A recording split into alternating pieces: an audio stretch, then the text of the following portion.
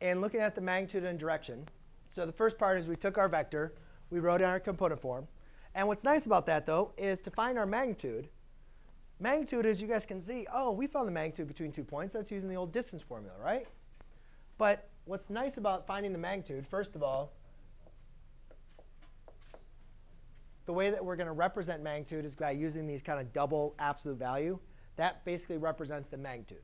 Okay? So magnitude, you're going to see, is going to look something like this. A general kind of formula when you have it in component form, because technically, do we really need to use the Pythagorean theorem to find distance? No. All we simply need to do is take the square root of v1 squared plus v2 squared. And that's what look at the Pythagorean theorem, or look at the distance formula, and then look at the next one down.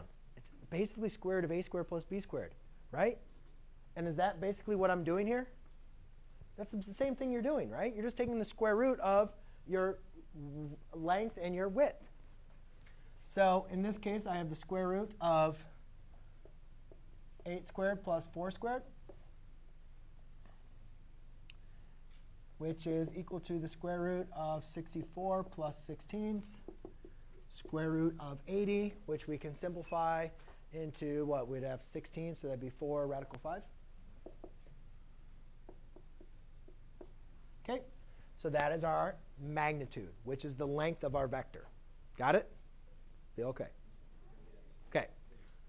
The next thing is let's find our direction. So again, to understand the kind of direction, the best way I like to look at this is think about the triangle, guys.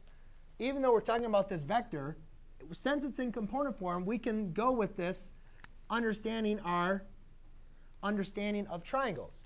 And if I know that this component from here to here is 8, and this component is 4, I can find the tangent. So the angle of a triangle is equal to v2 over v1. This is for any vector, any vector, v2 over v1, which is really what we're doing is the tangent of opposite over adjacent. That's really what we're doing. So we could say the tangent of theta is equal to 4 over 8.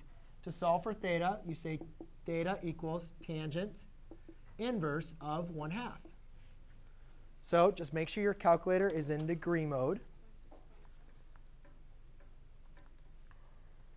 You say the answer? 26.57 will round to the nearest thousandth. Well, actually, for my example, I'm going to round to the nearest degree for today. OK?